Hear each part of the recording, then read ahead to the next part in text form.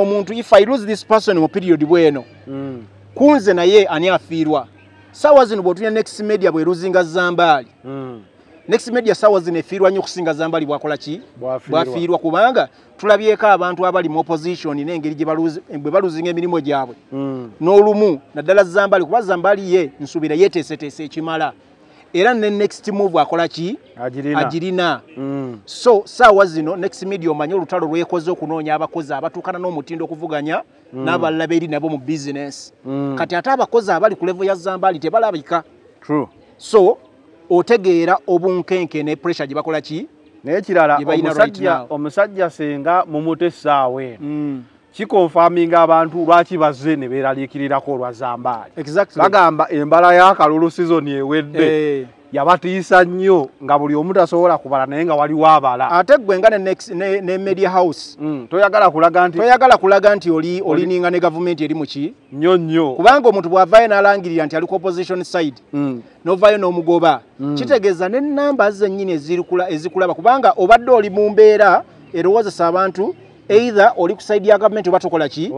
Kubanga amazima without doubt njagala ojjukire bulungi. NBS. Mukaluka 2021. Yali reportinga ebyokulonda awo live direct. Yakabala. Okitegedde? Nga internet teriiko.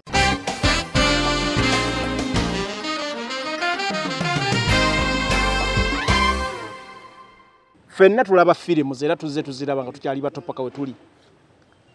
Bwe tuba tulaba firimu abantu bwatuuka mu level enkugu waliwo bwe tusoma subtitles n'ebirala ku firimu awo. Era bwe baba basoma gundezi waliwo firimu gye balaga ne bagamba it's based on a true story. Ne bateekawo n'omwaka. Era firimu zeezo zizze zibaawo ne firimu ezisinza okubeeza amaanyi soka olindeko togenda kunzija mu mwangu kulaba omumwago ogenda kwogera kye njagala okwogera. Kale yogera. Kulaba omumwago kugenda kwogera kye njagala okwogera. Yogera. Firimu ezisinza okubeeza amaanyi ezibesingiddwa ku true stories mu nsi yonna zibadde z'amaanyi nga bola firimu bayita Titanic. Kulabya omumwa. Naye bannayo osoma omumwa. Ogenza okulaba ngakusookayo. Nkulabya omumwa nga gwagala kwogera kigambo Titanic. N'ogamba zanero sigenda mukkiriza. Tojja kukkiriza. Twagala kimusente. Kigambo kimusente. Kakati ebintu ebibesingiddwa ku true story ne bwe kiba kizannyiddwa omuntu akirabira ddala nga kimukwatako nga afunye feel nti kiringa ye ayambale nga bw'ogamba nti omuntu yeteeka embigere byange. Singa abadde nze oba singa mbadde ye kye naaliwulidde. So ezo firimu zikwata nnyo abantu era bw'ozitulira n'ogenda n'ozikolako research ziyina viewership y'amaanyi era zikoze nnyo sales ez'amaanyi bazitunze nnyo abantu baziraba ennyo mu nsi yonna worldwide. Kakati kye mbadde ngezaako okugamba nti firimu eno oba documentary ng'abamu bwe bagiyita. Documentary bw'erina okuyitibwa Abannayuganda tugiyita firimu ya Bobi Wine. Kakati bayina ensonga nnyingi kwe baakola ki? Kwe baasinziira okubanga bagipushinga okuba nti yesinze. Ekisooka mu byonna kye nkugambye bw'ogitunuulira n'ogikompeyalinga n'endala. It's based on a true story. Tebyalimu nti bazannye. Ndizanira bwe nnaagenda ne ngamba kanzannye kampandiika script nti ngenda kuzannya ku mukazi eyajjamu olubuto. Nti oba ngenda kuzannya ku musajja yali kibanda. Mu firimu bweti ne bweti kibanda nga benjaga n'ebirala. Bw'ogitunuulira kubanga research yaliwo era ekolebwa n'atunuulirwa nti byazannyibwa oba bino ebyaliwo byali bya ddala. We guba musaayi bulamu kugenda bwagenda si bwa firimu. Kubanga n'amaziga gye gali ku kyalo. We biri ku rekodi.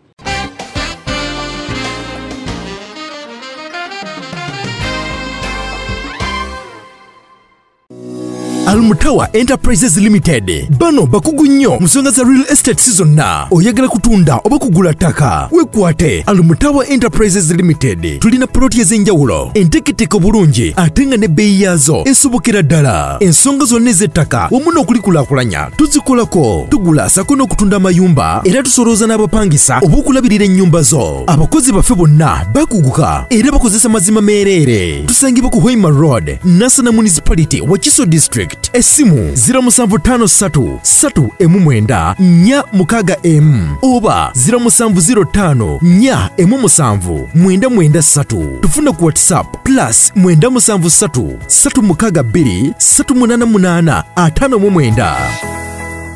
Oli musuubuzi nga weetaaga ekizimbe w'onookolera bizinensi yo eyitimuke oba onoonya kifo kw'oteeka office okukola emirimu gyo katukwanjulire E&E Plaza essangibwa wano e Kyebando emabega w'akatale ka Kamwesi ku Lumasi Road we bayita ku Kyekawempe. Kizimbe kya mulembe, kiina parking, office space nga nnene ddala bulungi. Oyagala kola saloon, duuka, boutique oba office. Gw'ayagala ekifo tufune ku ssimu namba 0782 055 430 oba 0703 179 650. Eno ye E&E Plaza e Kyebando.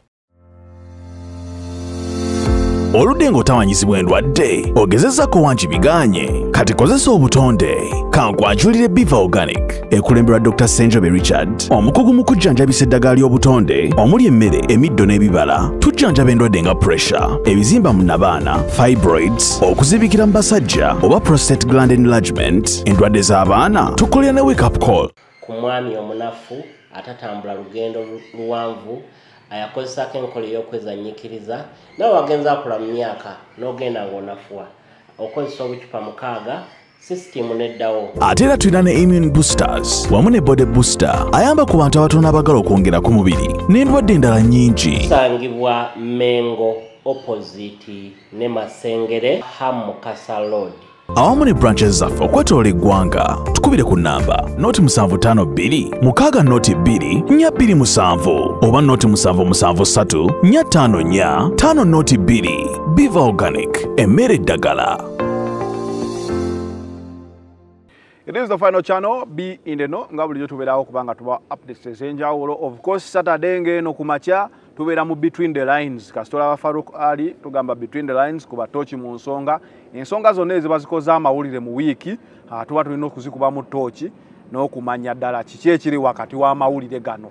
Teziba update wabula ziba analysis na kudiginga deeper within the story. So, nyongera bajukiza tuba tusibwako Biva Organic, Almond Enterprises, E&E Plaza wamu na banafa abamakindye Forest Park nga oba kugamba nti makindye Forest Park wano balina gardens ez'omulembe, restaurant ennungi, kifo kiri wakati mu kibuga, akasawe k'omupiira, osobola otegekawo birthday party, wedding meeting, embaga, buli kimu osobola kikolerawo. Abalina ne washing bay wano ku Makindye Forest Park Gardens, Makindye just opposite kooti oba otuuse.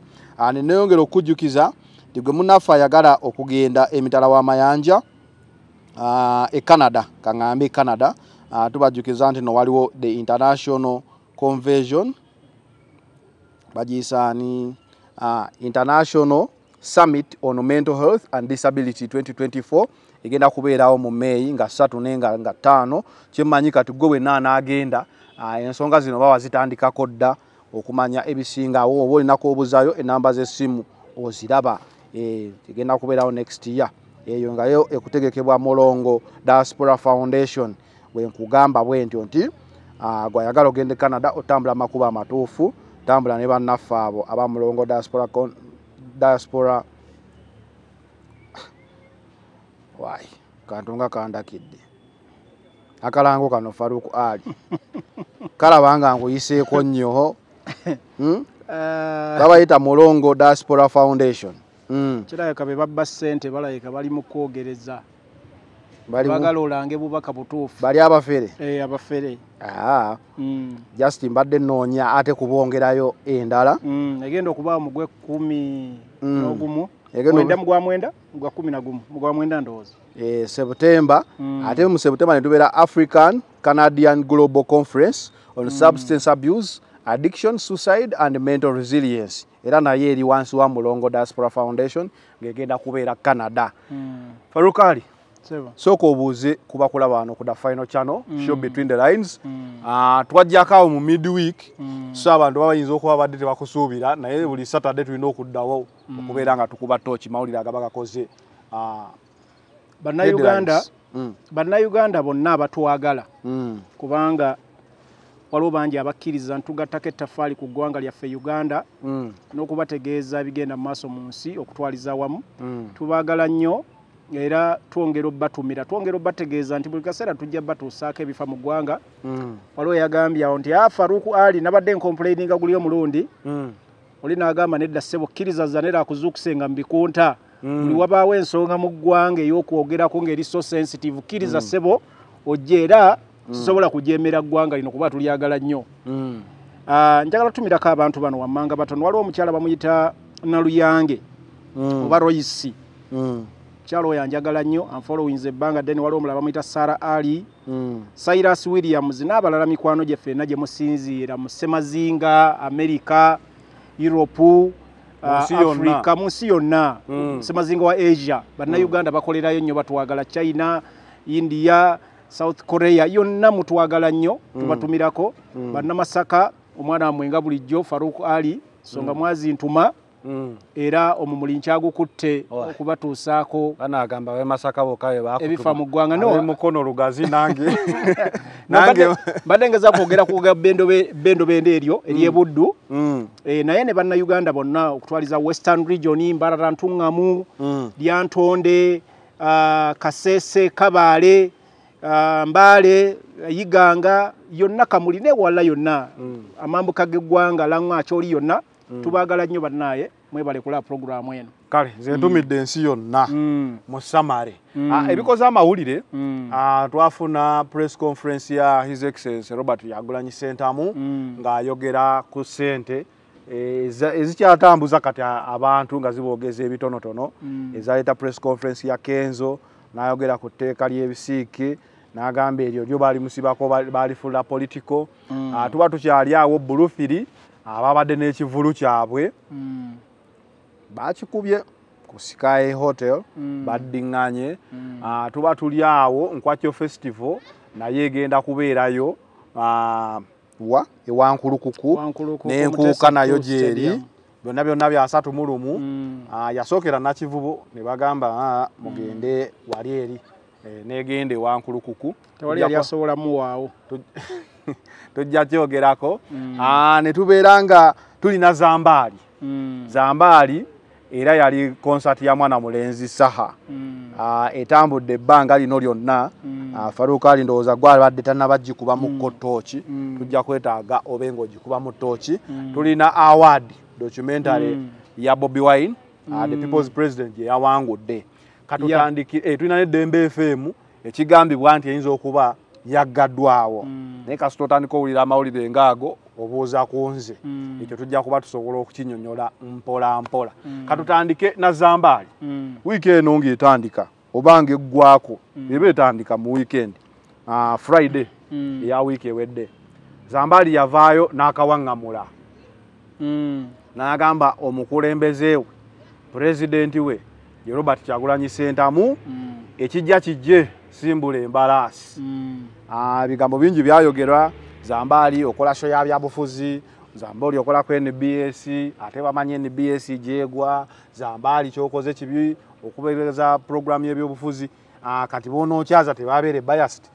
Bwe tutuuse barometa twagiraba yagikola weekend eno naye ng'ensonga za Zambali twetaaga ozitegeera obulungi. Oyinza zisoma otya Farouk Ali? Okujjako abadde batagoberera Zambali. Zambali musajja munnamawulire omukunjufu omukenkuku yagasoma ku level ey'owaggulu. Era Zambali twamulabira ddala okusooka eri ddala ku CBS ya Kabaka, radio ya Kabaka CBS. Yatandikira okusomera amawulire. Zambali nno nze ntandika omulaba ku Metro. I think it was Metro awo nga nakajja mu field yawo. Naye kati tumwogerako oyasingira okukubira akajji oyasingira okulabikira eri abantu kubanga bwe tunamwogera ku profile ennene tuyinza obutamala. Naye njagala mwogerako awo yasingira okubeera ow'amaanyi era najja na switchinga ku BBS Telefina then Next Media ne Mukansa. Ojjukira bulungi ensonga ezimu ezalemesa Zambali okukola ku BBS zaali nti yali tasobola ye yali ayagala kusigala nga aweereza emirimu gya mirundi ebiri. ng'aweereza ku CBS ne ku BBS. Naye enkolagana y'ebintu awo ndooza n'erema n'ataba favored mu mbeera gye yalimu naye nga munnamawulire yali amaze okuteeka ettaffaali ku lugendo lwe yali alina media houses nnyingi ezaali zimutunuulidde kubanga by then baali batono nnyo abakompitinga ku level ya Zambali mu kusoma amawulire n'eddoboozi lye ku ddoboozi lye eggumivu eryo kubanga lirina authority eddoboozi lye lya njawulo nnyo buli comparinga ku bantu abalala. True. Era abantu bamutunuulira nnyo nti ye munnamawulire asuubirwa okuddawo ng'oggyeko eri gye twasookera bannamawulire okyabajjukira bulungi waliwo n'omwami eyafa yali wa CBS erinnya lye abaatandikira ddala okusoma erinnya lye ndyerabidde yayogeranga eby'entalo ng'oggyeko ono gundi aliyo waliyo aliyo amannya gaabwe nga ngeerabidde waliyo aliyo atera okwogera nnyo ne ku mikolo gundi ajja kumunzijukiza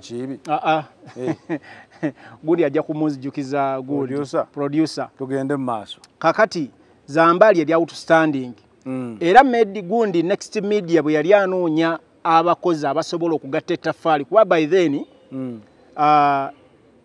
katugiyite NTV yali ekutte amaanyi gonna g'okuba nti amawulire agasomwa ag'Oluganda yali egayina kubanga by then ojjukira bulungi kwaliko Franka Walusimbi nga kuliko omukyala eyakawummula waliwo neyakawummula Farida yawummula Farida takyaliyo ku next media ku gundi ku Nation Media amanyi lwawo laba TV takyaliyo yakomawokko takyaliyo okay nga waliyo Hatima Nalugwa Sekaya Hatima Sekaya n'abalala kati ne wajjawo n'ono agaweereza agataputa Solomon Kaweesa kakati NTV yali ekutta amawulire ng'abantu n'erinnya nga bw'oyogera ku mawulire g'essaawa emu mu Uganda abantu bamanye NTV akawungezi nga bukedde bwe yali ekutta agataliiko nfufu ag'essaawa ennya so Zambali ne bamulamamu ekyenjawulo nti asobola okuvuganyisa kubanga by then twali tulaba next media eyagala kuvuganya Nation Media gye bayita NTV kuba NTV yali ekutta omumuli gw'amawulire so Zambali yagattako ettaffaali era next media netandika okukansa abantu abalamu yakansa Hatima nemujjayo eri nemugatta ku Zambali n'abalala mpola mpola so ne bakola ekitole ne babanga basobola okuweereza amuli era Zambali omulimu nagukwata bulungi ne batuuka n'omuwa ku programu ezimu ezisinga okubeeza amanyi barometer eyali eweerezebwa omusajja gwe bayita Medi Nsereko era barometer jjukira yatandika ne Medi Nsereko ku next media so Zambali najja nagifitinga mu bulungi ng'omuvubuka omuto yali ayogera ebintu abavubuka style ya radio yamusigalamu nnyo negaana ku TV kirizo obagaana yamusigalamu yali aweereza naye omanye enjawulo waliwo enjawulo yakati wa radio ne TV radio oba under oba mabegeeri bagitanga behind the scene abantu bate bakulaba ku physical appearance kakati ku TV olina okubaako ebirala by'oprovinga appearance, the physical appearance, the way you dress, then, interactions zo interacting n'abantu ne body facial expression eno nkulu nnyo nti olaba shonge yogera ku bintu ebiri current n'olaba Medi Nsereko olabanga omukadde atawanye eggwanga okitegedde so omujiji omuto omuvubuka gwe baali kubanga next media bwe yali ewa abantu emirimu yatunuulira nnyo abavubuka abantu target audience yaabwe yatunuulira nnyo abavubuka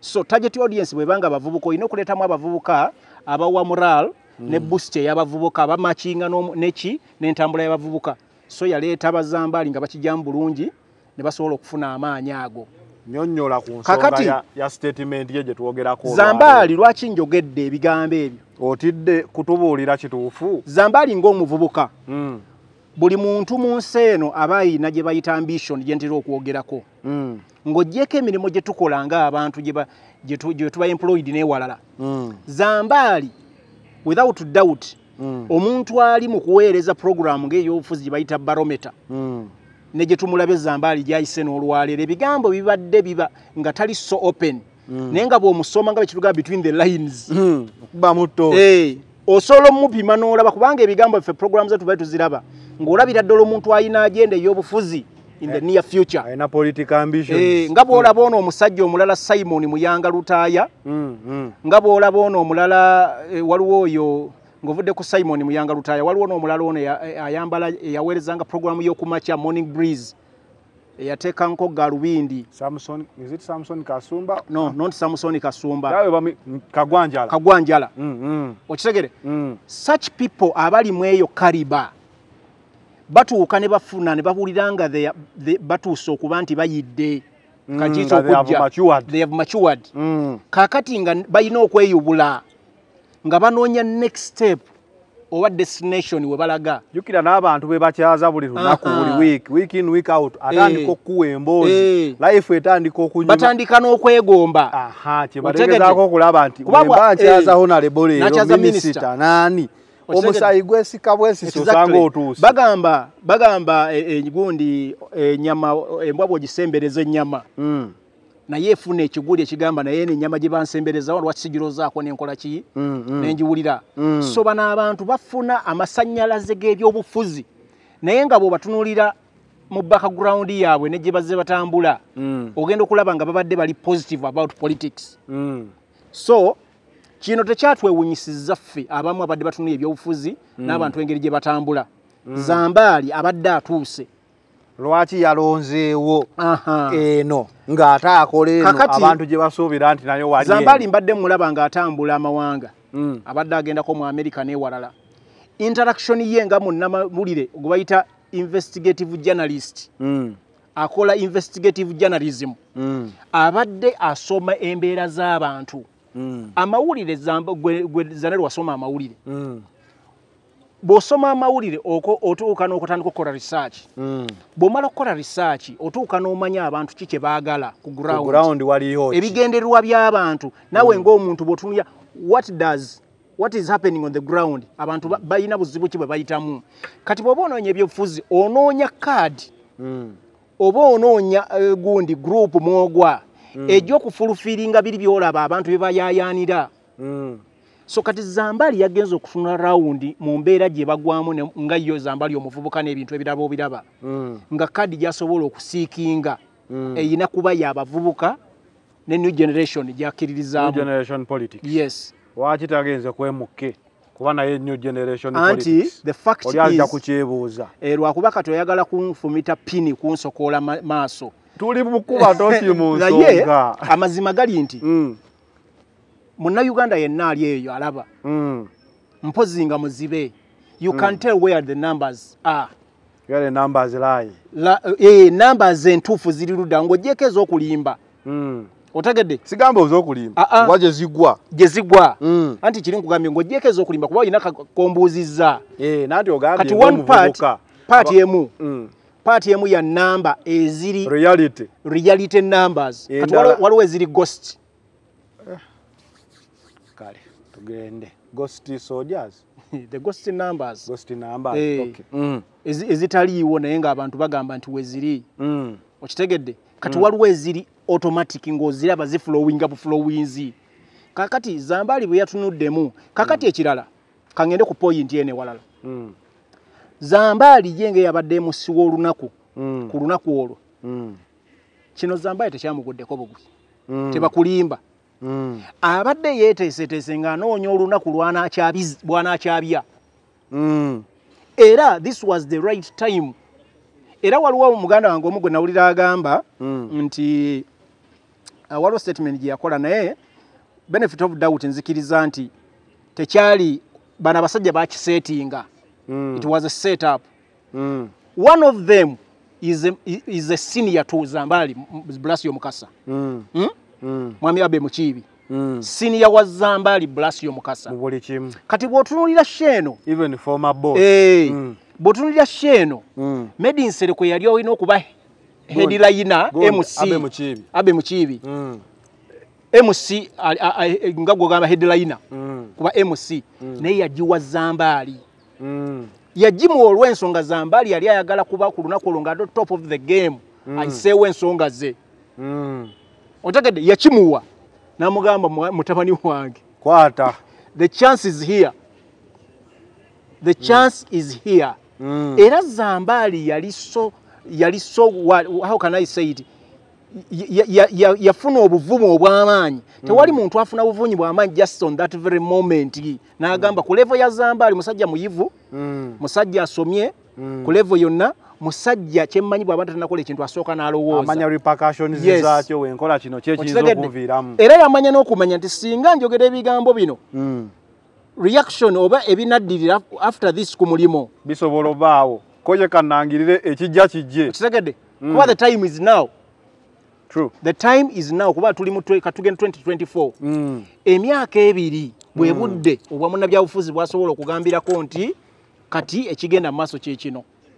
So Zambali simubuusabuusa lwakuba ayolekedde olusozi gambalagadde atya ekifo kyagenda okwesimbamu eyo saidi z'eruweero wali abantu bangi lwakuba tebannasalawo nawulira baali bagamba kubanga nakugambako omulundi gumwe mabega eri nenkugamba government yagala kukola new constituencies 37 Zambali bw'anaafuna omukisa nti mu constituencies zigenda okukolebwa 37 empya ne Luweero gyayagala okukiikirira bajja kukolayo empya ali ku safe side naye Zambali bw'anaaba agenda kuvuganya already abali in place kubanga region eyo gy'omanyi bulungi ya Luweero abali abatekinze over abasinga bonna baki banupu so kati wagenda kubaawo okubiisanya okwaki okw'amaanyi whether you get the card or not naye jjukira waliwo eno Luweero waliwo constituency emu erimu wagundi wa NRM bwe mbaseerabidde so bw'abanga ajjaawo ayinza okuba abala kituufu ng'omuntu yenna nga bwe nkugambye musajja muyivu kadi zayinza okuba yazibaze bulungi n'ebirala sebo wonna wajja tulina okulinda primaries ez'akamyufu anti kyenkugambye afuna akamyufu awo aba akalya anti eno kasitoofu na fulaga eno Zambali gye yakoze bagita saddaaka okitegedde kubanga mu Uganda the fact is nga tojje omugundi the biggest media house in my opinion Zambali ndi sure nti yomu ku bakozi abasinga okuba highly paid ku next media maybe in my opinion nga bwe njogedde kubanga Zambali program zakola njagala otunuulire byakola ye ng'omuntu ku next media ekisooka amawulire yomu ku basinga okusoma amawulire abayina numbers eziri followed by n'abantu aba bulijjo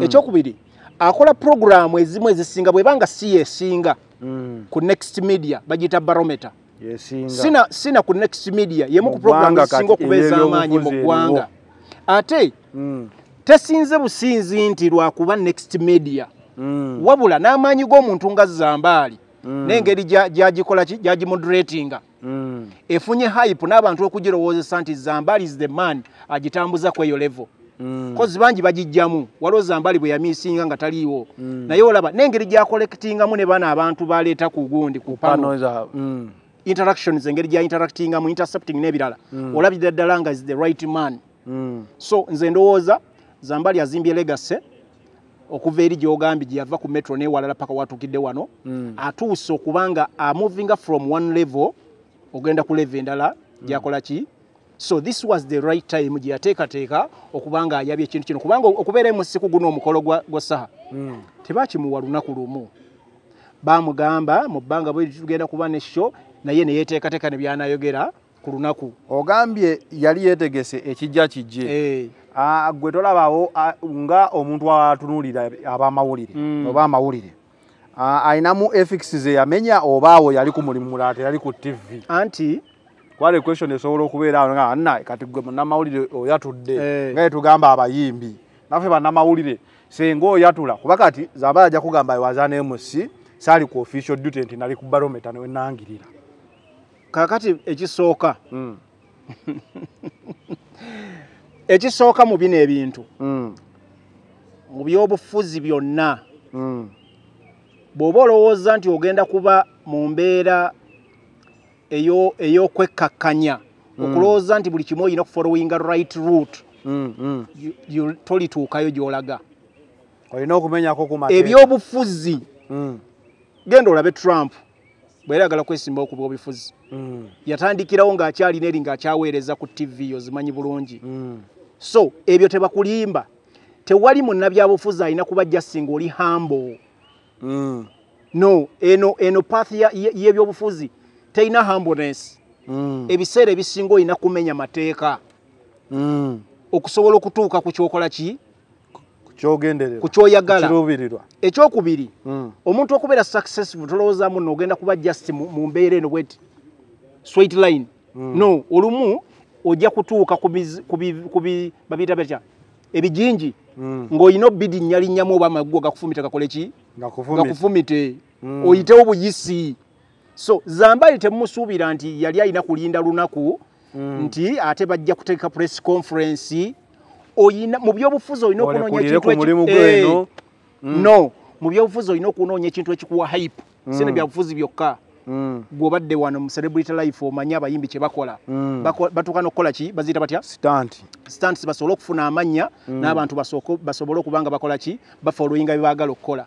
So Zambali talina kye yamenya. Ekyokubiri, kale tugambe munno ayinza okuba yali alina ensobi gye yagenda okukola. Eno yali mulimu mulala compared n'omulimu gwakola ki singa yali mu lunaku luli olwa barometer ng'ayisa abakulu ku lunaku lwo olwokubiri nga batudde mu show ayina aba NRM abefuddisa aba DP n'abalala n'abagamba bannaye nga sinnababuuza bibuuzo olwaleero yagadde ensooke mbaatulire njagala bagamba nti nze wano wentudde ndiwo mwami Kyagulanyi president wange shebe ekomyawo batalina mu nsonga yonna lwaki agenda mu maaso kubanga omukubiriza programu mu nsonga yonna olina kuba ku neutral ground. So naye kino kyali kintu kirala. I think that is what caused the noise nga balaba alina okubeera refu mu bintu by'obufuzi olwasho gy'akola. Naye kati amaze obbalagira nooza abeera balaba sho nga bagamba katulabe ku nsonga za nuupu agenda zoogera kati olwaleero. Abasajja batula ku lwokuna. Abasajja bwe yabwa buli omu yeyanjuleko eri abantu omanyi kye baagamba. Baagamba omusajja omu Kasambe yagamba bamugamba oyanjuleko omanyi otera okubeera n'ensonga ez'amaanyi mu parliament z'otugamba wano era nzaagala nnyo gwo munnayo gwojja mwatula. N'agamba omusajja yamiridde ku stage n'agamba nze oye president wange era tukulaba omusajja yemiridde omu n'agamba oye president wange naye sebo kati yakubiriza programu wano. So naye ekyo kintu kyakola ki kyakola noise. Lwaki kyakola noise? Nti omuntu eyakikola si muntu wa bulijjo. Okitegedde? Zambali takyali mu level y'abantu aba bulijjo. Akoze erinnya ate erinnya n'alikola mu bulungi n'obuweereza bwe bubadde buyimiridde ku level y'omutindo nga n'abantu bamwegomba ku level yonna. Akoze omulimu gwe ng'omusajja. Zambali kino kye yakoze kiyinza okuba kigenda kukyusa mu tides z'ebyobufuzi. Lwaki? Twasooka nga ba influencer ba politics basooka kuba ba bloga abasooka kuba bayimbi ne kuddako ba bloga. Kati tugambe nti ne bannamawulire kati bagenda tuuka because tulaba nga Joel Senyonyi afuddeyo, Mujuni afuddeyo, bazze kati Zambali waayatula tagumiza abalala okubeera nga batandika okwatula kati nga bannamawulire. Kakati tides tezikyuse mukaawo kati Zambali si asoose. Mbadde ngezaako okubuulira wano bannamawulire abazze beesimbawo. Ba Simon Muyanga Lutaye byesimba kalulu ne bamukuba eri side z'ebusoga. Nandi babadde bakola weeba. Waliwo no baba bagenda okwesimbawo balekulira ku programu zaabwe ne bagenda. Naye bo bajja ne bakyogerako naye kati kyenkugambye olwo kye bayita huuku. Waliwo buli muntu akola ki? Buli muntu asobola okuteekawo embeera okusinziira ebyobufuzi ebijja bikola ki? Bitambula. Tetukyali mu normal circumstances Zambali.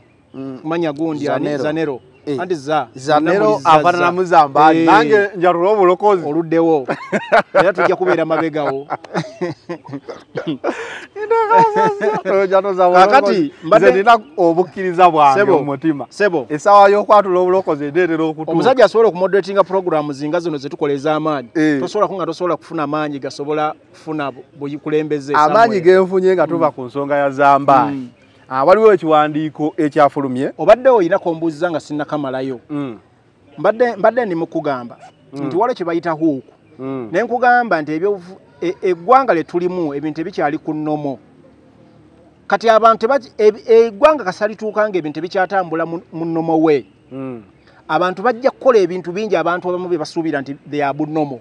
Naye olw'okuba nti eggwanga bwetyo bwe likola ki bwe litambula abantu tebakyatambulira ku ethics ziri z'oyogerako nti omuntu okukola kino alina kuddayo n'agamba nti zaate olumu nvudde mu mawulire n'ebirala. Kakati gwe omukama we olina okuddayo ku drawing board n'ogamba ono omuntu if I lose this person mu period bweno kunze naye ani afiirwa. Sawa zino bw'otunya Next Media bwe luzinga Zambali. Next Media sawa zino efiirwa nnyo okusinga Zambali bwakola ki bwafiirwa kubanga tulabyeko abantu abali mu opposition n'engeri bwe baluzinga emirimu gyabwe n'olumu naddala Zambali kuba Zambali ye nsuubira yeeteeseteese ekimala era ne next move akola ki agirina. So sawa zino Next Media omanyi olutalo lwekoze okunoonya abakozi abatuukana n'omutindo okuvuganya n'abalala beeri nabo mu business. Kati ate abakozi abali ku level ya Zambali tebalabika. True. So otegeera obunkenke ne pressure gye bakola ki n'ekirala omusajja senga mumutessaawe kikonfaminga abantu lwaki bazze ne beeraliikirirako olwa Zambali. Exactly. Bagamba embala y'akalulu sizoni ewedde yabatiisa nnyo nga buli omu tasobola kubala naye nga waliwo abala. Ate gwe nga ne Media House toyagala kulaga nti oli ninga ne gavumenti eri mu ki nnyo kubanga omuntu bw'avaayo n'alangirira nti ali ku opposition side n'ovaayo n'omugoba kitegeeza n'ennamba zennyini ezikulaba kubanga obadde oli mu mbeera erowoozesa abantu either oli ku side ya gavumenti oba tokola ki kubanga amazima without doubt njagala ojjukire bulungi NBS mu kalulu ka 2021 yali reportinga ebyokulondawo live direct yakabala okitegedde nga internet teriiko ontegedde ssebo so kati abantu olumu batandika okubuusabuusa kati bw'otuuka ku bikolwa n'ova eri mu kate n'otandika okuba live bullets kuba kati bw'ogoba Zambali oba otuusa abantu ngoba kuba live bullets tonsonga mu bullet musajja songa mu kamera Zambali ebyobufuzi nga bwe nkugamba tuli mu abnormal circumstances. Omanyi Media House ezaafiirwa numbers mu biseera by'akalulu ozimanyi bulungi. Media House ezaafiirwa numbers mu biseera by'akalulu olw'ensonga zaagaana ng'okavaringa gundi za Nuup on a wider scale. Kale tulabyeyo ku Zambali katweyongereyo tukyali eri ebadde Nation Media katutuli eri ebadde Next Media katuli mu Nation Media waliwo ekiwandiiko ekyafulumye Nation Media eno yeri mu Dembe njagala tumala ebya radio oba media Dembe yafulumiza ekiwandiiko oba Nation Media yafulumiza ekiwandiiko nga kigamba we regret to inform our esteemed listeners, clients and other stakeholders of 90.4 Dembe FM that the station will for the foreseeable future have no scheduled programming as the board and management reassesses its continued viability as a business concerned.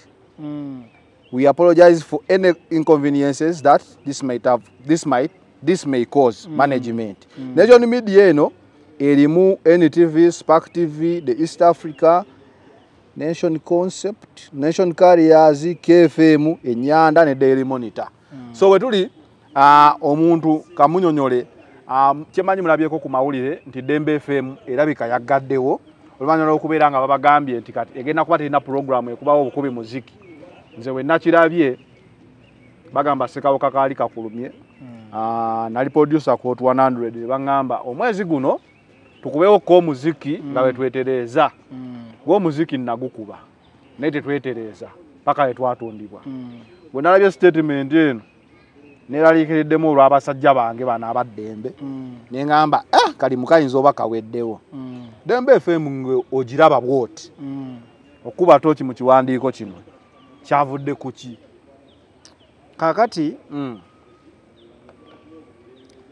Zanero ensonga ya Next Media omanyi Next Media Nation Media ogyogeddeko omuntu yenna alaba programu eno Nation Media ayina ogiraba mu mbeera n'amanya it's a company naye eyina businesses nyingi ezigwamu mwe muli TV ya mwenganzi NTV mwe muli TV ya mwe y'obuzanyo Spark TV ya entertainment mwe muli Dembe FM ebeerako baganda baffe bakasuku Jacob Mutuze Ruth Kalibala n'abalala ne kubeerako ne KFM ndoze y'oluzungu kati ne KFM ey'oluzungu awo kansoke nveewo kati njagala kusooka kikwata mu first phase bannayuganda okujjako ng'omuntu tali mu nsi eno okuva covid bwe yajja business zaatabanguka zino TV ne company ziyimirirawo ku bavujjirizi oba be bayita ba customer abaleeta obulango ati abaleeta obulango kati abaleeta obulango babuleeta okusinziira ku namba ziggwe z'oyina abantu bameka abakuwuliriza ne sente mmeka ze bakola tuyinza okubaako eza advertisement oba waliwo just zikuuma company bakulaba coverage yo abantu abakulaba target audience ye erirudda wa abantu abakulaba bawuliriza programu ziki kubanga UCC numbers baba ziraba eziriko nga bona alaba omulongooti n'omanya nti eno wifi ya Zanero esobola okupikinga abantu 15 n'essaawa zino kuliko abantu 3 so ne zino TVs radio n'ebirala ziba ziraga mu UCC bakola print out waliwo gundi bagita Sinovate Sinovate yali wali nakasero company ekola bakiyita batya accountability assessment ku media houses ezenjawulo ekola research numbers baki abakulaba mu district bweti bakulaba bameka biki kakati ebyo onajja okuleeta obulango bwe asooka mu Sinovate na confirming nti era abaleeta obulango banoonya ne bagamba nti gundi nti Dembe FM ina programs zimmeka nti 5 kati okusinziira ku programu zino programu ki basinga okulaba era mu saawa kyo basinga peak hours ziba zitya nti bweziti negamba anze njabba milioni 5 mu saawa eziti mu msize mwakalango era programu zezo n'abannannyini TV oba radios baba zimanyi nti eriwo esinga okukwata nabo sente basaba okusinziira ku eriwo esinga okulabwa oba okuwulirizibwa era bakugamba eno prime time yaffe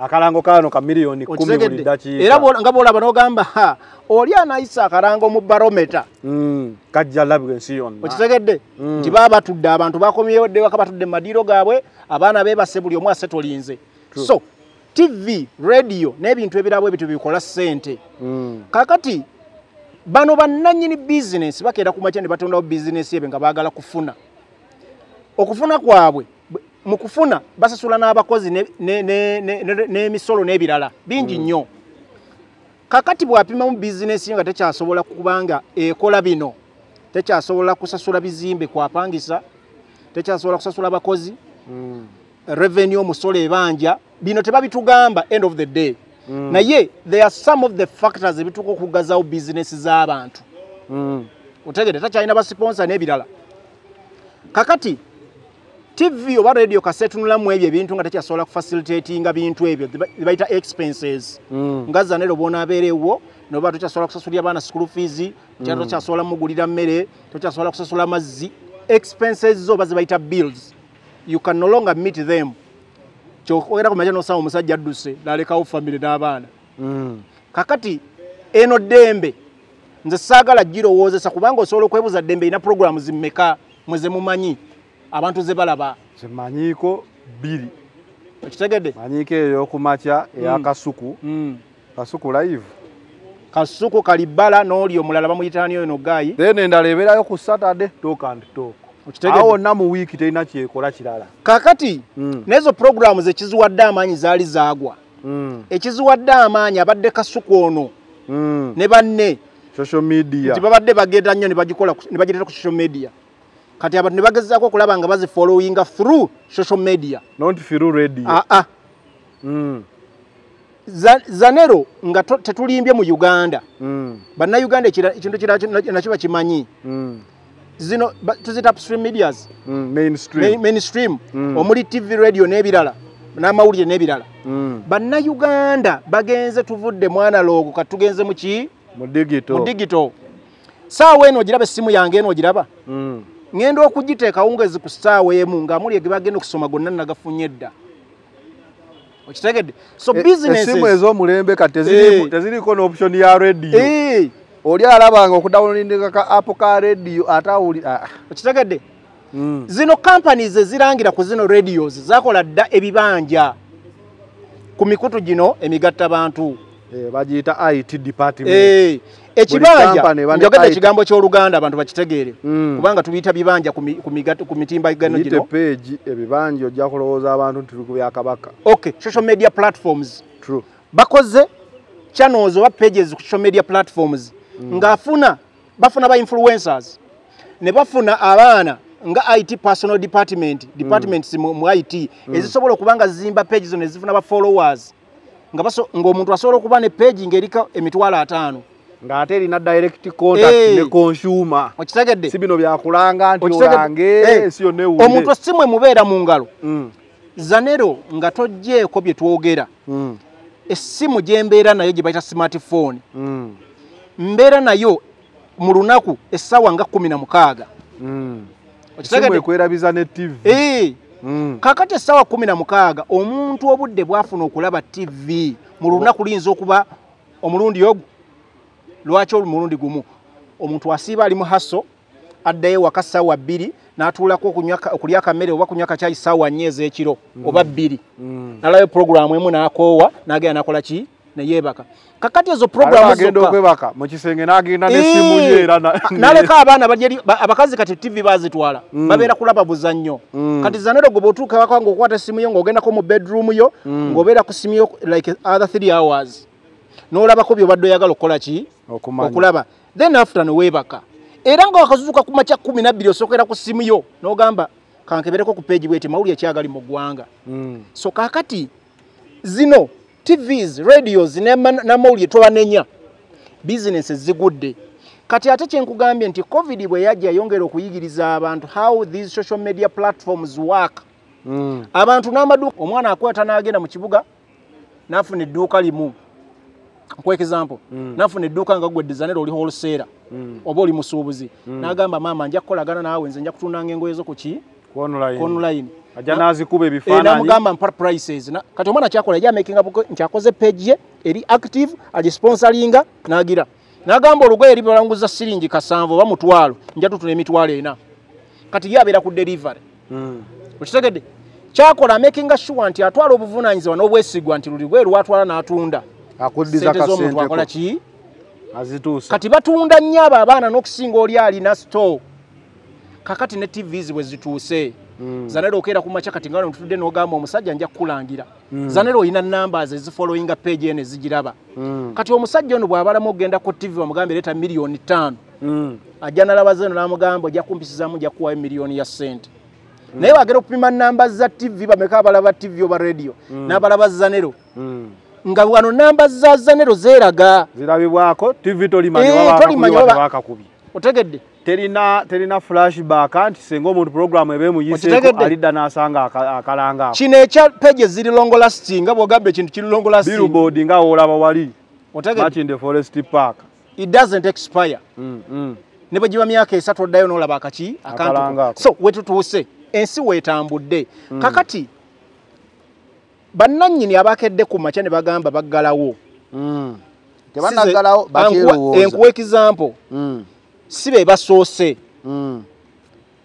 TVs media houses nyingi zibaddewo ne ziggalawo otegedde ne ziggalawo lwaki tebakyasobola ku meeting expenses zaabwe emisolo gibabanja tebakyasobola kusasula abakozi n'ebirala red paper baggalawo dda tebaali bamaanyi bamanyi yali yamaanyi red paper mawulire gabadde mangi agazigaggalawo TVs radio zibadde nyingi eziggaddewo abala ne batunda abantu ne balikola kiri batunda abantu ne balikola rebranding so zanero eno business gye tulimu embeera ya business tegenda kuleka abantu kyekimu wabula kigenda kukomekereza nga bannayuganda kuba abasinga kati betwogerako nga bali mu TVs no radios they are celebrities ogenda kulaba nga abamu bakitegeerako dda visa bazisaba dda zibali mu mpale emitwete oba enkoto era nga ye alinze lunaku lumu kigire akole ki akasuke teweerabira nti Ibrahim muganda waffe yali ali ku Spark TV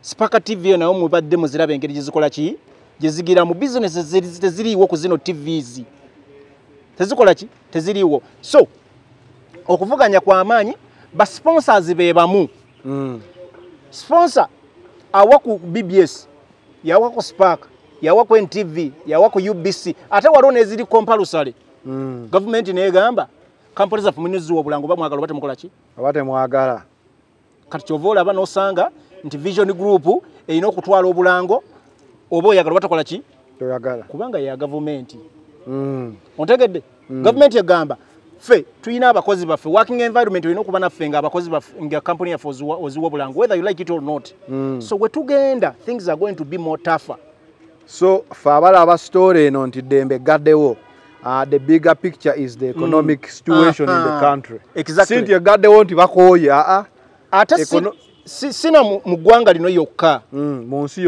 nsi yonna amakampuni agasinga okuba ag'amaanyi mu nsi yonna zanero gaggalawo wali wano mu Uganda olaba Nakumati zaggalawo Shoprites zaggalawo otegedde game zaggalawo naye bozikomparing ezo companies kuba zali international bozikomparing just ne zino zetwogerako simanya Dembe FM simanya bichi they are just minors so companies ennyonyi zisinga okubeeza amaanyi waziraba ziggalawo mu COVID nze nkugambye before COVID nali ntuula mu SC nga sirina budde butulala Faruku ali mu muti naye COVID ono yagamba zanero otegedde olimba so wetugenda tukyasekerera Dembe FM ne baganda baffe sigambye ffe nze nkimanyi naye kyenkugamba there are so many people out there abali ku social media abali mu kusekerera abali mu kuba emisumaali omuganda wange omu yagambye abasajja bafune mangu visa balwawo nadda naye yali awo abakola ku TV ezo n'afuluma n'agenda ali Canada so nze kino njagala kukitegeeza baganda baffe bonna abali mu mirimu egy'okukozesebwa no one is safe kubanga nalina omulimu gwo kennyini nga gugwo sawa yonna ebintu bikola ki bigaana so buli alina omulimu nga bakukozesa kubanga ne mukamaawo bw'aba atonzewo business tayagala kugiggala ayagala kulaba nga akola abakozi nga muleeta amagoba asobole okusustaininga business eno abe nga afuna nga nammwe mukola ki naye omusajja bwatuukira okugamba nti enough is enough let me put a stop on this kitegeeza olugero bagamba nti olaba embwego oba owakiwempe ng'oweddiba oba ow'ennyama ojja kuddeeyo ogambe nti balyose naye at the end of the day nga tebannaba kulyoka gw'obadde okola ki naawe wo kijja ekijja ate things are ebintu bigenda kwongera okuba worse kuba the economy ate naddala mu Uganda bw'otunuulira embeera gye tuyina zanero gw'ogira bulungi nti tubadde tufiidinga nnyo mu bintu bingi abagabirizi b'obuyambi n'ebirala kakati bw'ebanga gavumenti ssaawa zino eruddewo nga tekola bintu bingi ebbanga liri enguudo zikyali mbi n'ebintu ebirala kati ssaawa zino eyagala nnyo okukola ebintu byetakoze mu myaka gyegize emabega nina olunaku lwe nabuuza Trace oyo nga tutambula mu staleti yaffe waliwo eyabonereza Uganda nga yakedde gisima mu binnya omanyi buli luguudo lujjudde ebinnya ekyo kikwongera okulaga the economic picture eri mu ggwanga olaba oluguudo Kampala yonna eri ku binnya biriringa omuntu akeera ekiro n'abisimba jo twali tuyitaawo mu industry ya Trace naga kino ekinnya kirungi emmotoka yonna ekkamu neevaamu tekigikuba kati kigimirawo mizinenge there is no money saturation flow of money of cash saturation ntono nnyo kubanga abantu batono nnyo abalina ki sente there are just a few individuals abalina sente nnyingi ez'abantu bonna naye nga tugenda mu bivulu anti zanero wulirize bye twogerako ninazo nakirowoozanga ekyebivulu kiryokke abantu tebalina sente ennaku abantu ebaluma n'asalawo kati njagala kubuulira abaavu basinga okubeera mu bivulu abantu ennaku yabatuuka ku mitima ng'omuntu agamba kankwate gino emitwalo 5 gye nnyinamu ngende mu kivulu nkirabe ndyeyo enkoko ekinajja nkya simanyi ekijja kijje gwe njagala obatunuulira awo gwe njagala obatunuulira abaana abo abawala ababeera mu bivulu n'enkyaba tamanyi kiddako okitegedde so embeera gye tulimu naye bw'oba okyasekera owaki woogambye Ngobosekerera embwego bo wekiwempe gwayina eddiba tosembera. So embeera gye tuli mu ggwanga eyo. Edirisa Musuuza omuzeemu mbadde njagala tugende Edirisa nga tonnamugendamu mbadde njagala tugende ku gundi kwani ku documentary y'omukulu eyawanguzza awadi kubanga ensonga eziri serious ze tuba tusooka abo tunaabaddira edda. Ogambye otya? Ensonga eziri serious ze tuba tusooka okuwa kubanga abensi yonna eboogeddeko n'ebigendererwa bye bannayuganda baleka kati babimanyi. So ke tufokasinge ku nsonga eziri current. Ensonga eziri serious bagamba Bobi Wine, the people's president, has been recognized as the best future documentary of the year at the 39th International Documentary Association Documentary Awards. Nti eno abamu bajja giyita firimu abannayuganda tujja giyita firimu ya Bobi Wine. Abazungu agiyita documentary because sewo sikaaki naye simu yange tegenda kugwa tukyali ku documentary.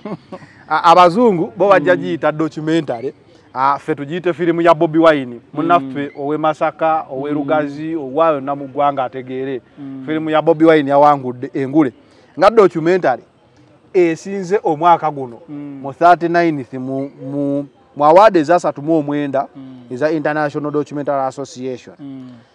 Kino kitegeeza ki? Documentary ewangula yesinze okubeeramu okubonaabona, yesinze okubaliyo, yesinzeemu obulumi, bamaakinga kyokugamba nti eno yesinze. Sijja kwogenda nnyo mu bigambo bya luzungu. Wabula njagala kuwa munnansaali yala program ene ekifaananyi ekiri so simple nti asobola okutegeera ensonga eno nga tukozesa nnyo terms enzibuzibu. Ffenna tulaba firimu era tuzze tuziraba nga tukyali bato paka we tuli. Bwe tuba tulaba firimu abantu bwatuuka mu leve enkugu waliwo bwe tusoma subtitles n'ebirala ku firimu awo. Era bwe baba basoma gundezi waliwo firimu gye balaga ne bagamba it's based on a true story. Ne bateekawo n'omwaka. Era firimu zeezo zizze zibaawo ne firimu ezisinza okubeeza amaanyi sooka olindeko togenda kunzija omumwa nkulaba omumwago ogenda kwogera kyenjagala okwogera. Kale yogera. Nkulaba omumwago ogenda kwogera kyenjagala okwogera. Firimu ze zisinza okubeeza amaanyi ezibesingiddwa ku true stories mu nsi yonna zibadde z'amaanyi nga bw'olaba firimu gye bayita Titanic. Nkulabye omumwa. Naye bannayo osoma omumwa. Ogenza okulaba ngakusookayo. Nkulabye omumwa nga gwagala kwogera kigambo Titanic. N'ogamba zanero sigenda tojja kukkiriza. Twagala kimuse. Kigambo kimusente. Kakati ebintu ebibesingiddwa ku true story ne bwe kiba kizannyiddwa omuntu akirabira ddala nga kimukwatako nga afunye feel nti kiringa ye ayambale nga bw'ogamba nti omuntu yeteeke mu bigere byange. Singa abadde nze oba singa mbadde ye kye naaliwulidde. So ezo firimu zikwata nnyo abantu era bw'ozitulira n'ogenda n'ozikolako research ziyina viewership y'amaanyi era zikoze nnyo sales ez'amaanyi bazitunze nnyo abantu bazirabe nnyo mu nsi yonna worldwide. Kakati kye mbadde ngezaako okugamba nti firimu eno oba documentary ng'abamu bwe bagiyita. Documentary bw'erina okuyitibwa abannayuganda tugiyita firimu ya Bobi Wine.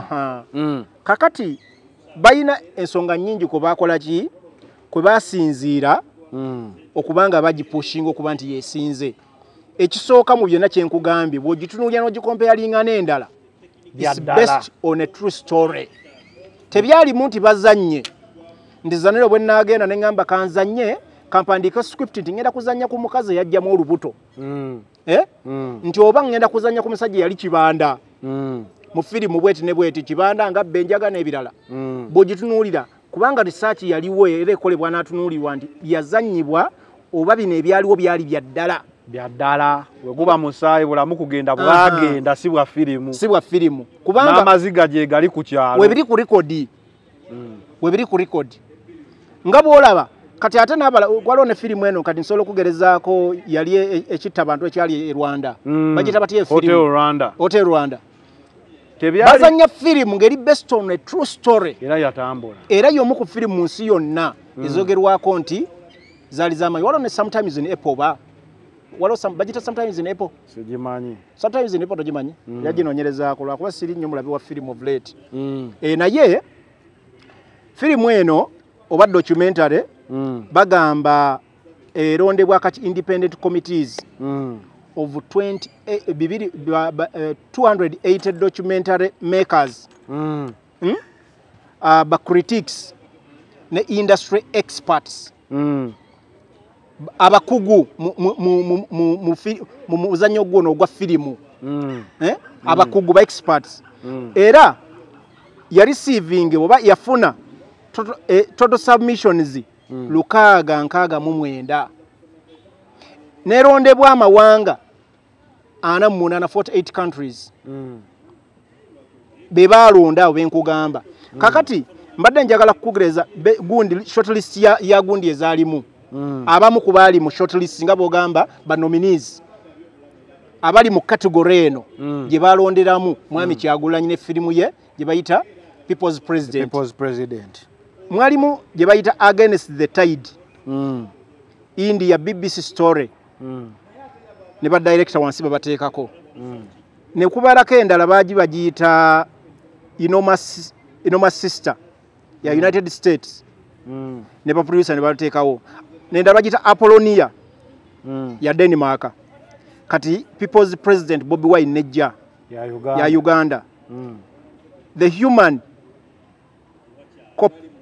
Corporeous Fabrica ya France endozo olulimi oluwulidde Lufaransa Going to Mars ya United States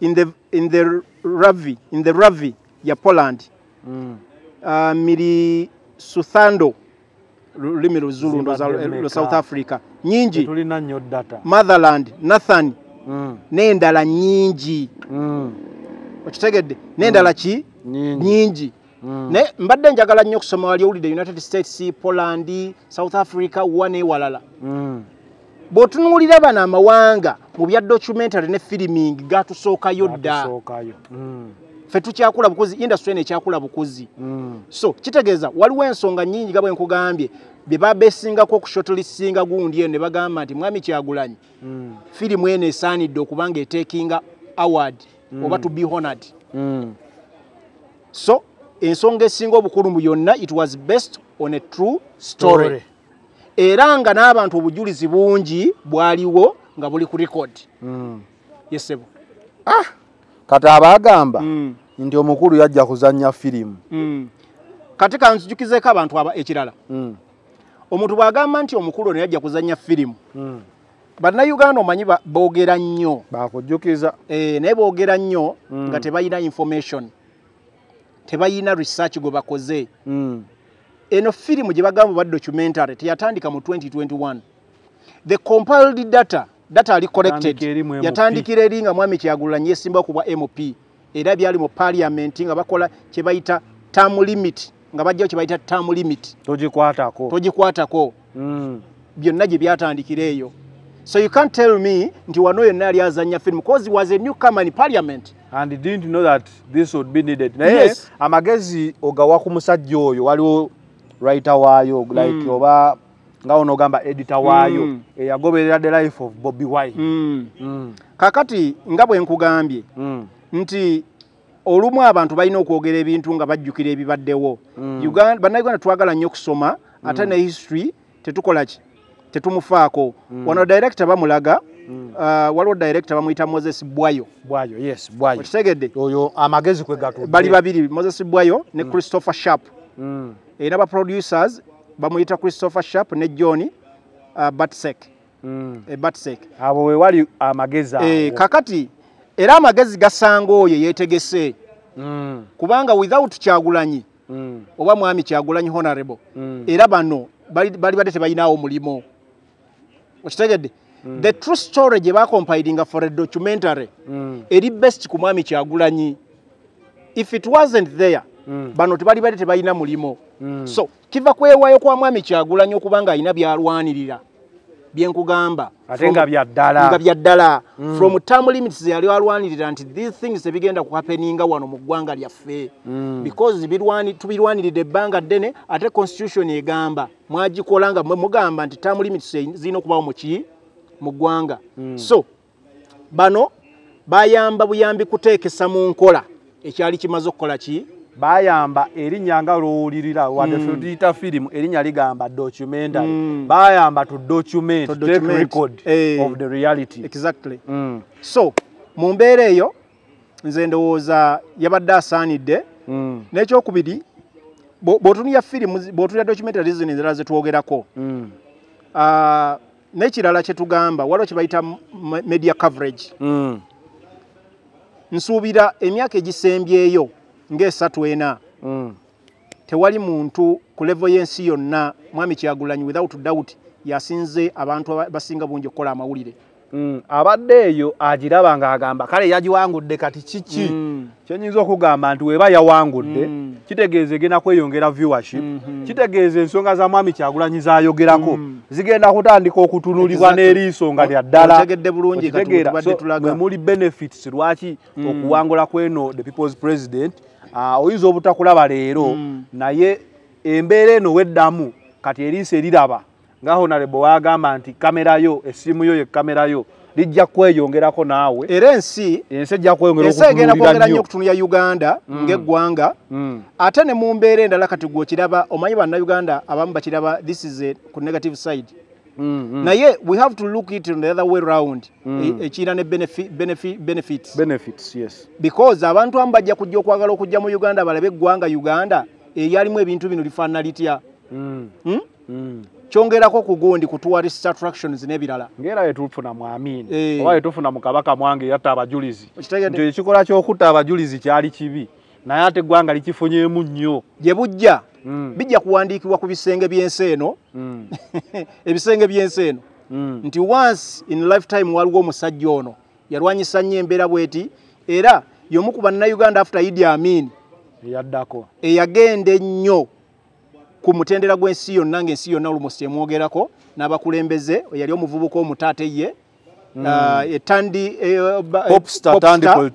politician eyakyusa ebintu mu ggwanga ensi n'emuwogeka amatu n'amaaso era alwanirira nnyo bannayuganda era nga woolaba scores kati sijja balimba in opposition politics yes Besigye Kyagulanyi in the shortest time has outshadowed everything kyenyinza okugamba okuba abadde awangula mostly oba BBC personality top 100 mu Africa azze awangula accolades zizonna eza politics nga olaba omukulu oli owe Malema Julius Malema South Africa enjawule andi kyekiri kye nagambye ko ali mu kisoka ntogera ku Zambali nti there is a way buli muntu gyazannya game ye kakati tosobola mpanye ekitiibwa mwami Dr. Kiza Besigye kubanga ffe abalala abakkiriza nti eggwanga lyetaaga change focus yonna amaanyi gonna n'okufuna obuvumu byava eriye era n'abakulembeze abo batukkiririzaamu saabe tugamba nti bataddeko ettaffaali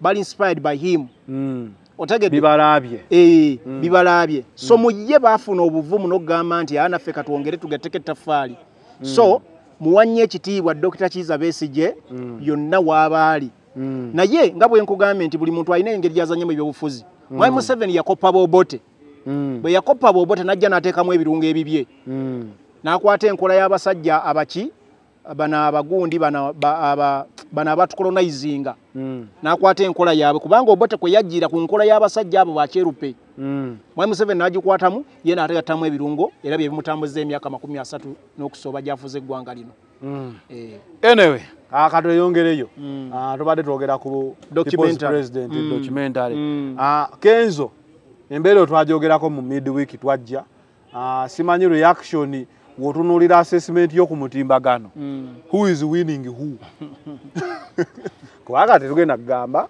balya eddwaliro ly'ekiruddu ne libabuliramu n'oli agamba totwagaliza olina enje kufa abayimbi wotunula kati between the lines who is scoring after two press conferences ya Bobi Wine ne ya Kenzo waliwo omukulu yazzaawo n'agamba twakubuuka Babukani. Nti oba agamba nze oba ggwe naye Ngambukira ki? Twababuuka. Kakati naye ebintu ebyo bye banjagala okutegeeza. Nti buli muntu alina ideology. Ngeri gyalabamu ebintu. Ebigambo bino betwogerako Zanero. Omuntu yenna ali mu kulaba ebintu bino bye twogera. Ayina kumanya nti oba oyagala oba toyagala buli kimu kye twogerako mu ggwanga Uganda of late kiri mixed up with politics. Oba oyagala oba toyagala. Naye ebyobufuzi ababimanyi n'ababisoma bamanyi nti ebyobufuzi biwangulibwa numbers. End of the day tosobola kwogera ku byabufuzi nga toyogera ku numbers. Era oyo alina numbers yawangula.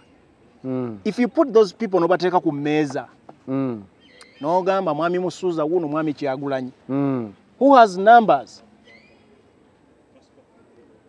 The one who has numbers agenda nakyo mu lunaku goes with it. At some point olumu numbers zinza n'okubanga someone is not right. But who has numbers? Ani abikka mu lunaku abikkiddwako numbers yagenda nakyo.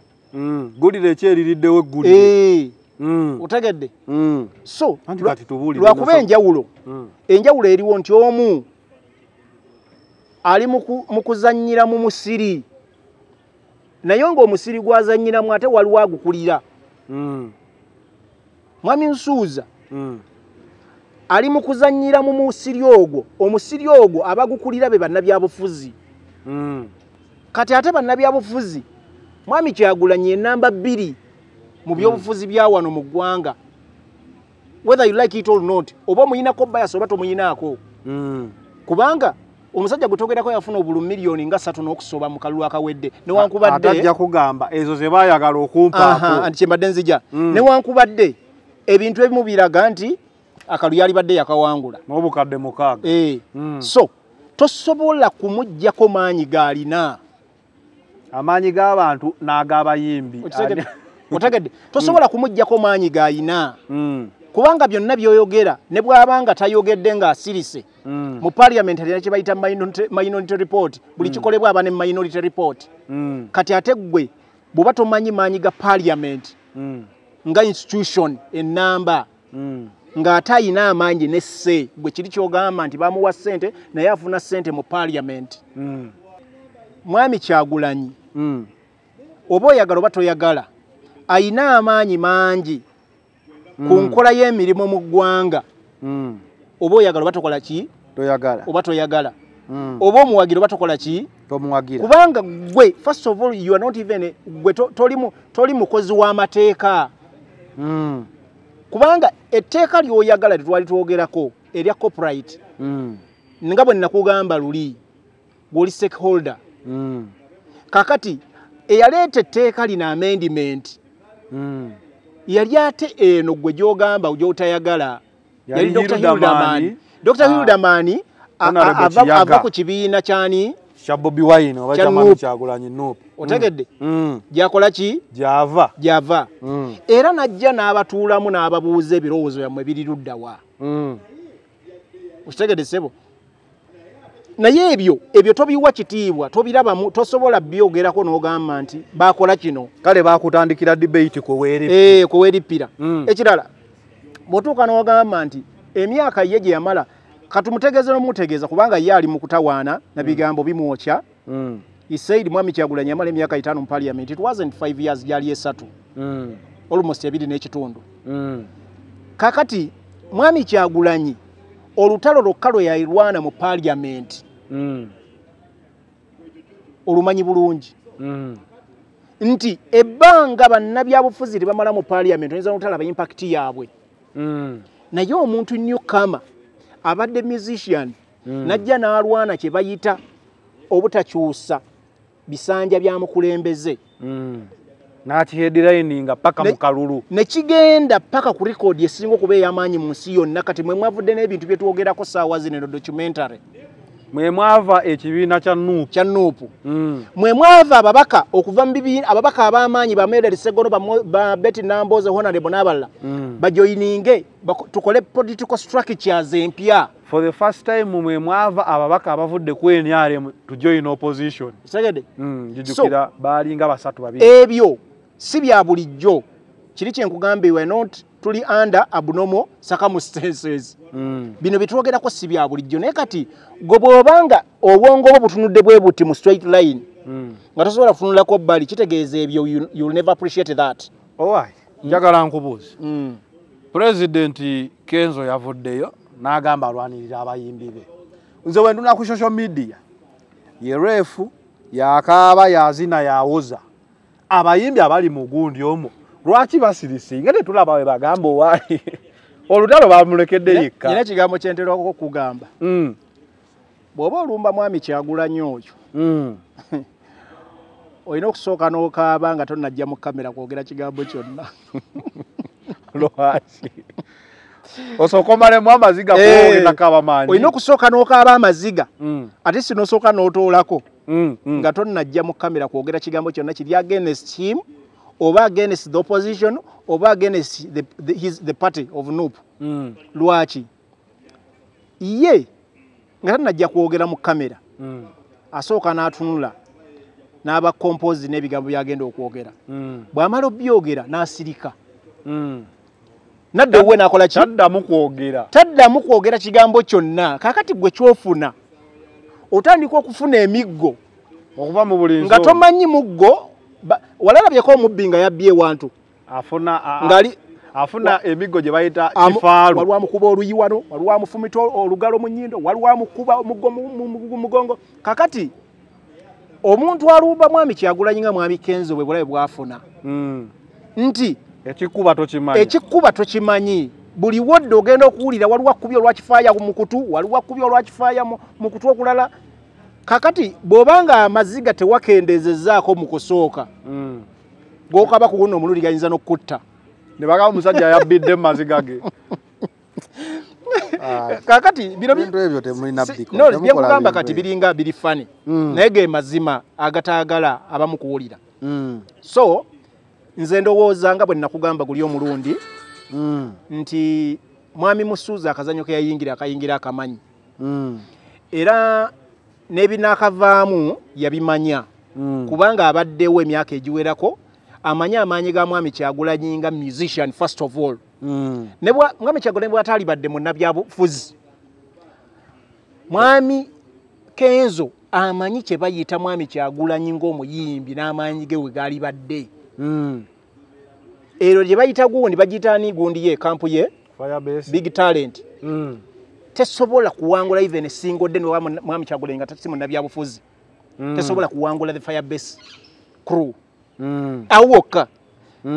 Kati awoka bwe batasobola kuwangulawo kati ate yegasseeko bannayuganda bonna nga bali against him almost ebitundu bya bannayuganda ebisinga ebigamba nti mmwe bassebo tubawagira mwina n'essente ezeyimirizaawo abamu maze n'okwayalinga wealth naye ssente zaali badde zitukolera ebintu ebigenda mu maaso mu ggwanga ebituyamba ng'abantu ffenna mwe efe individuals mugenda okubenefitinga muki mu ssente zaffe ezabe w'omuki w'omusolo. Kakati problem weeva osaasira omwana wa booda avuga booda ye n'ateeka ne sitiika y'ekifaananyi kye ku piki ye y'ekifaananyi kyo ku piki ye n'ajja n'akuwa 15,000 oba 2 n'addayo booda n'emukuba ne bamutuusa mu ddwaliro ne bamugamba tewali musaayi nga gwe walidde eddwaliro ddamba. Kakati nze obuzibu obuliwo bwonna bwe nga bwe nkugamba kuba kati bino ebintu bye tuliko mu ggwanga ssaawa zino byakunyagulula. Ebigambo bye nkugamba njagala obinootinge bulungi nga buli omulundi gwe nakugamba. Nabinootinga bulungi? Wabinootinga bulungi. Kati byakunyagulula. Zino ssente njagala kukiddamu ezigenda okujja. Bagamba bazirinyeemu, Honorable yazirinyeemu. Abayimbi ne bwe zinaaba zizze. Era kyovola Kenzo afiirawo. Omukulu alinda munyago gwe. Bino byogera mu kamera kubanga bigenda kuddawo. Ebbanga tono mujja kuba mutugamba Kenzo ali luddawa. Ng'abayimbi be bamunoonya mu bennyini. Bagenda kuba bamunoonya. Era abazita ssente zino bamanyi nti zigenda kukola divide and rule. Kubanga ye target yaabwe. Nange era mbadde nkubuusa. Tulaba Kenzo ayimba akaaba azina awoza. Tetulabayo mulala yenna mu bayimbi. Kakati bonna abasuubira. Lwaki bagudde cover? Ate ezina jja bagambe share affairiwa. Anti omanyi lwaki basirise? Lwaki? Abo bonna abasuubira okufuna ssente zino tewali asobola kuvaayo kwogera kigambo na kimu. Kubanga bamanyi bazeetaaga. Kakati obuzibu njagala ssente zino bamalo zita bwe bati wagenda kuyitawo mwezi ng'ogu nza n'okuba bwe njogedde munene. Wiiki 2. Ogenda kutandika okuwulira ebigambo ebisongovu ebivuma baatuleeta ku mpaka baatusibako ebintu bino babadde batwogereza buli nnaku nga tetwagala babadde batunyigiriza batutiisatiisa ebyo byonna byakuwulirwako nga ssente zituuse ssente nga zimaze okutuuka nakugamba ebigambo bino ba beneficiaries abasatu abasinga tubaleke nanyini asijja baleka nanyini Seren ba management yaabwe Kenzo Shiba sibalumamu n'abantu abalala batuna bagenda okufuna obukunkumukwa abasigadde bakuba ebiwoobe kakati anti wuliriza tunyumyemu katono tugambe kale bagenda kufuna bilioni 13 nga bazoogera njagala onoonya abayimbi mu Uganda bali bameka abali abagira abakola ki abali affiliated ku zino gundi ki associations federation associations kubaza zikola federation Bobi bagamba eno federation terika association anti Bobi bagamba abatugamba dda batugamba zina associations era baddayo Bobi nnyini abali ku bukiiko balina associations ze bakulira ze zikola nezija nezikola ki nezikola federation awo twanoonyerezaawo nga anti nkugamba kakati ekyo singa kibadde weekiri singa tewali wuma ontegedde bigambo byange singa tewali ki wuma kitegeeza baliwo mu bukyamu ekyokubiri musuuza twagala mubuuza bamulonderawa toseka totunula bbali bamulondera ku sere ani yamulonda tewali yamulonda bakeera ku makya ne bamupatika ku bantu nga bomanyi enkola ya Uganda n'abakulembeze bayo balina kye baagala okuyisawo baleeta omukulembeze ne bamupatikako abantu kubanga singa mwami musuuza abayimbi n'aba be bali bamulonda singa buli muntu buli muyimbi affiliating ku federation eno naye olaba mawulire oli n'agamba nze talina kyakola ki bakabako bagamba buli lunaku basaha bagamba buli lunaku okitegedde federation tena kyekola ki kyetugamba so mu mbeera ekyongera okukulaga ebigendererwa ya federation eno ne gye tulaga nkugambye bino ebigambo mbyogereddwa wano ku final channel between the lines give it just a few days after the man has been released exactly tulabe ogenda kulaba emiranga ogenda kulaba ebigambo bigenda okuvumwa kubanga kakati tukyali mbayimbi kati ate bapromote basitudde enkundi mwami bala monaka kundike nabo baagala ssente twagala ssente era bali mbukulembeze kakati neggwanga lya kunyagulula buli afuna kyanyagulula ng'akola ki atandika ngadduka so eggwanga liddayo eri ku musajja oli yayimba akayimba nti tugitunda mu bibajjo bajjo buli afunye ekibajjo ng'akola ki waliwo munaawefuza omugwe nawe yanagamba twetaaga mu ggwanga lino twebbe tutuuke nga tewali kyakubba tukkirize nti ebyokubba biweddewo nakugambako luli bwe binaaba biweddewo tugambe bannaaye tubbye kati katukomewo tuzimbe eggwanga buli omu akkusi nyina akagambo ke nakugamba oba mubbe nga tewakyaliwo kyakubba waliwo program gye twali tukola naye nkugamba eggwanga lino teryetaaga democracy for a start anti nkugamba abantu bo tewabalaba abantu bagamba lino eggwanga ku nfa gye lyafaamu lyetaaga omuntu ng'ayagala nnyo ensi ye nga dikiteeta ate si emyaka nga 10 oba 10 oba 10 abiri ge matuufu okitegedde kale tumaliriza kwakyo festival finally declared eri wankulukuku ate enkuuka ani agenda ofuna ani atagenda funa nze nno kireka waali yenisikini omwana oyo simuyinaako obuzibu bumuvuganya nga musician mu ndongo alien skin obuzibu bwange bamuyinako obumanyi bulungi kwa byabufuzi naye on a side of being a musician simuyinako obuzibu naye ebintu biri bibiri ekisooka sirabanko kivvulu ebivvulu ebisinga okulabwa mu ggwanga lino bibanga 26 na 31 naddala 31 kizibu nnyo okusanga omuntu ng'ategese ekivvulu kwa 31 n'asalwa kubanga abantu abasinga babayingira mwaka abantu bonna baagala kuyingira ebivvulu ebisinga okuba ebingi so ekisooka mu byonna kanja agasooka ekigambo enkuuka tevuganyizibwa enkuuka lwaki tevuganyizibwa enkuuka ng'oggyeko nti omuyimbi promota asobola okuteekamu amaanyi n'alanga bulungi n'akola ki nti asobola okuteekako ebintu ebirala ebyongera amaanyi ku show naye enkuuka nga tonnagigendamu ggwe promota eyina ebitundu 6 ku 100 nga byayo just kigambo foundation yayo kwe bagizimbira nti obwakabaka Ssaabasajja Kabaka n'ebirala radio CBS entanda final okitegedde ezezimbibwa omwaka mulamba kubanga ojjukira bulungi gye yatandikira nga ssente zeeranga 13 5 7 meka mutwalo kati omukulu yagitadde kugumu kitundu so etambudde olugendo lunene ate abitekiso ekyenjagala okusooka omwebazaako y'omu ku bazze baagitandika so kyovola n'abali abakulu baatunamu ne bagamba omusajja katumuddiza ekintu kituuse ku level naye kasookola okibanga akifunamu akasente kuba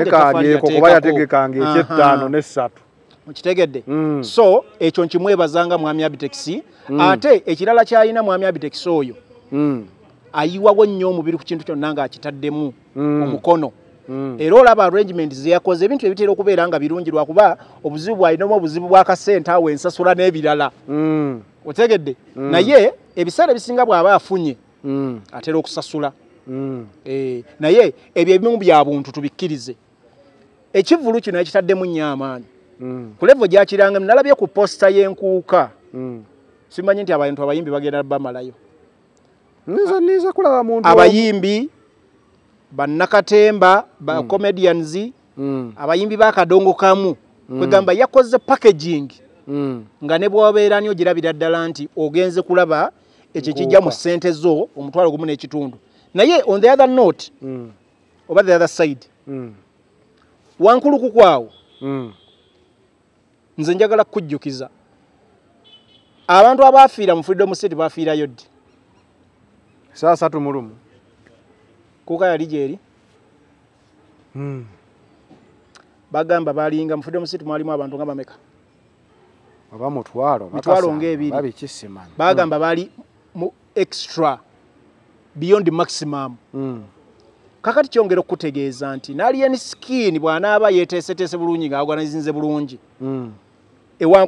ewankulu kuba wazze wabeerayo ebivvulu abantu wajja bafuna ndi sure abantu wajja bafuna kubanga abantu bayitirivu abantu batuuka ffe tubeera ku 31st abantu nga babemberedde ku nguudo ani yeripye ku munne pozi ogambye oli tavuganyizibwa kyonna kyekiri mugende musanyuke asatu babuulidde asatu mulumu ajja kufuna abantu alien skin abajja kubanga kyemmanyi expenses tezigenda kuba nnyingi compared to nkuuka era ajja kufuna kyafunye ebibbo by'enkwakyawo twerangeemu ajja kufuna baafunye kati olooza mu nkwakyo festival erabaayo era ekigambo nkwakyo twerayo enkwakyo ejja kubeera ku mulyango siina buzibu ababelievinga ku nzikiriza ye mugende mumuwagire simwinaako buzibu nzambe mukubira akalango gula tiketi ofuna akanywa afuna tiketi gula tiketi ofuja akaganda oyonoona nedda oyonoona anti nkwakyo festival naye tiketi yo oyingira n'akanywako so tubaagaliza bonna abategese ebivvulu birungi byerere tubagambye kiriyo wankulukuku mugende eyo ebyaddala mugende eyo abamwagala then n'ab'enkuuka mugende eyo then ne Sheraton mugende eyo then eri yonna ku beach mugende mu bivvulu for the sake of music industry and art mugende eyo mubawagire abantu 31 babeera bangi munywanya abantu balaba ku nguudo babemberede ali enikala okujjako ebyobufuzi bye naye ebyaddala mu music industry yayongeramu vibe ajja kunzibwala ebintu byose naye alina akayimba akalieni aka Merry Christmas alina akayimba ke yakoze n'enwaji ojjaka kuba musheddako alina akayimba ke yakoze n'enwaji kankomaawo naye nga kamaanyi kale obadde kuda final channel between the lines nyongero bajjukiza twatuusibwako Biva Organic soko lindeko ozanero ennaku z'omwezi nga 3 mulumu asatu mu lumu era wamma ne wana lumu sorry enaku z'omwezi nga lumu ekikonde 2024 Kasumali nanyini kiwato Dokita nanyini ngumi nanyini ki wants to be of Mweruka. Kasumali wants to be of Mweruka. Kasumali neggolola Kasumali wants to be of Mweruka alwana neggolola Moses the Ugandan champion. Engumi egenda kunyokera ku Forest Park. Emachindi waggulunga ku kooti kafo kalungi. The place is so conducive. Ekifo kiri green.